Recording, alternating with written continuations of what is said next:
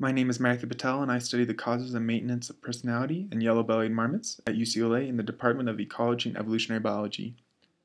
It has been shown that individuals behave consistently across situations, and this can be referred to as animal personality. So just like humans, animals can be said to have personality.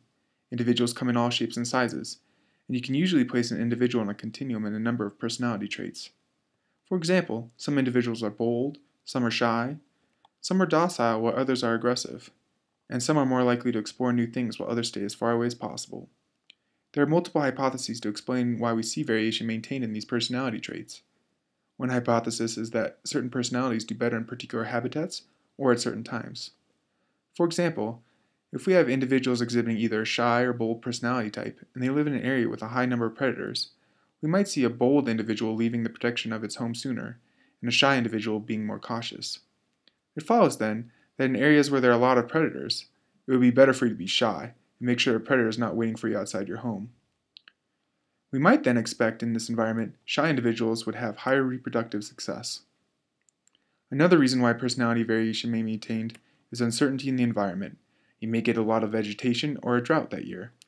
If certain personalities do better in certain environments, it might result in mothers hedging their bet.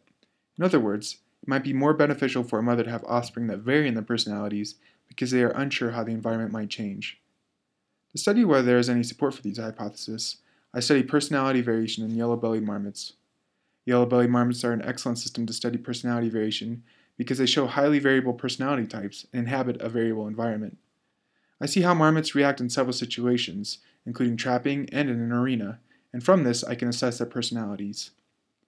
I then see if there's any correlation between environmental factors including snow level, human disturbance, and predation levels, and the frequency of certain personality types.